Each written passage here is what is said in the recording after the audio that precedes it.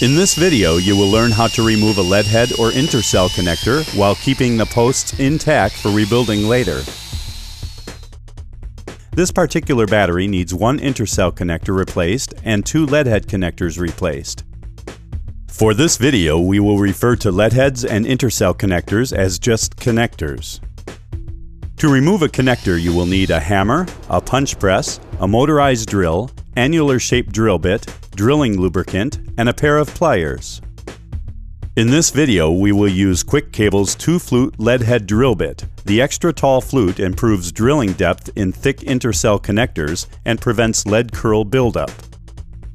Before you begin any repairs to the battery, you must purge the cells of any hydrogen gas buildup. This is done by fanning or by using a compressed air hose. With the hose, lightly blow air into each vent with care not to splash electrolyte. When you're done with this process, place vent caps back on or cover vents with several layers of water-dampened cloth. Never perform drilling with open and exposed vents. Now it's time to start the drilling process.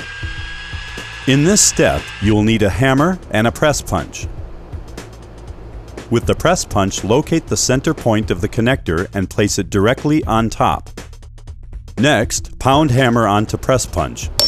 This will create a starting point for the drill.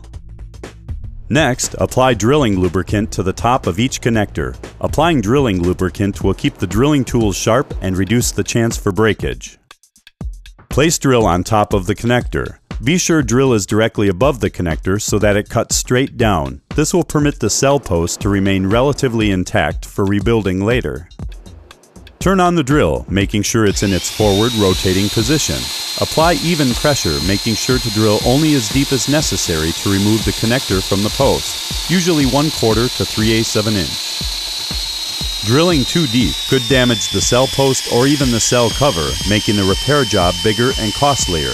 Keep in mind that not all LeadHeads or intercell connectors have the same thickness. Once you've drilled deep enough, the connector can be removed with a set of pliers. Finish by vacuuming the lead curl using a vacuum dedicated to lead scrap. That's it! You've successfully removed an intercell connector and LeadHead.